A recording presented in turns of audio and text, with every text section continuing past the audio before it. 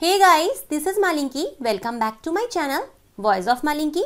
Today we will talk about role of T3 and T4 hormones in amphibian metamorphosis. And if you are new in my channel, please subscribe my channel. And if you like my video, please do like, comment and share my video.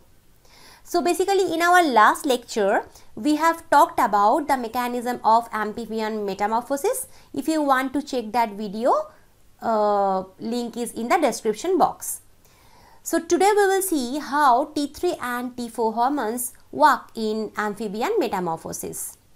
So basically tadpole responds to T3 and T4 hormones in different ways, such as growth, death, remodeling, etc. Let's talk about them one by one.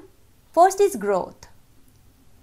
The limbs, nictitating membranes and eyelids emerge. T3 hormone induces the proliferation of new neurons to produce these structures. If you block T3 hormone, there will be no proliferation of new neurons, and it leads to paralysis of limbs, and eyes will move to the front of the head from their originary lateral position. Next is death. So degeneration of tail and gills occur.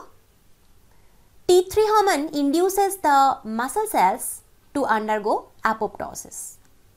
Later, the tail muscles are destroyed by phagocytosis.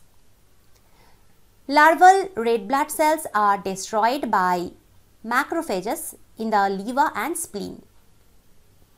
Next is remodeling.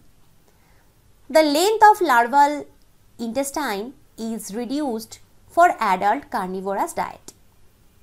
New neurons grow.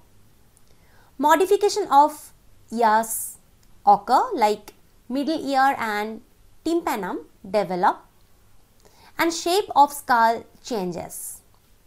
So this is all about today's lecture. I hope you liked the lecture. Thank you for watching my video.